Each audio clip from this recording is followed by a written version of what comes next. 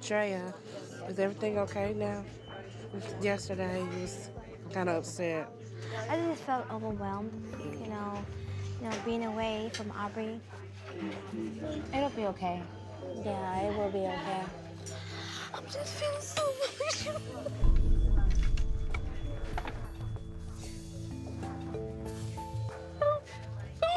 I really don't know what to do about all this. I feel frustrated with myself, and I don't want to let anyone down.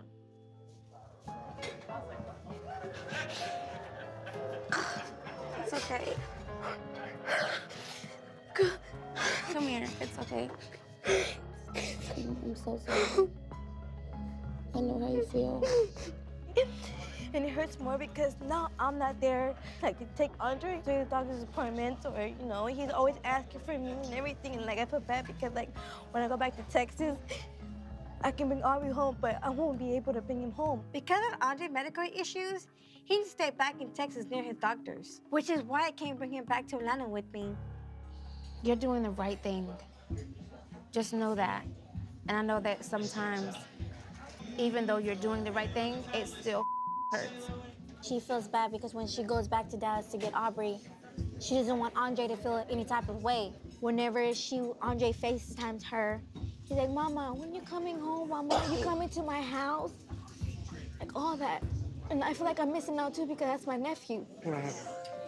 Seeing her cry and then seeing people talk crap that, she's a bad mom because she has her other son in Dallas and then she has her other child in Atlanta. They don't know. They don't know what's going on. But you know what? You got to believe in yourself and know what you're doing is right for you and your child and your family. Once Andre and Aubrey gets older, they will understand what Drea sacrificed for. But it's okay. You're doing the right thing. You're about to be creating a future for yourself so that they can have everything. You're doing what you have to do for them. You and I, are going through, a similar situation. I know. That's why I came after you, because I'm like, oh my God, I know how she's feeling. Andrea and I haven't always seen eye to eye, but one thing we do have in common is we love our kids. I know that it's hard for her to be away from her family, especially because she can't raise them together. And I can tell that she's hurting. Thank you. You're welcome. Come on, child. You wish you looked like me, baby. Miss Juicy looks like a rotten mango. Rotten mango?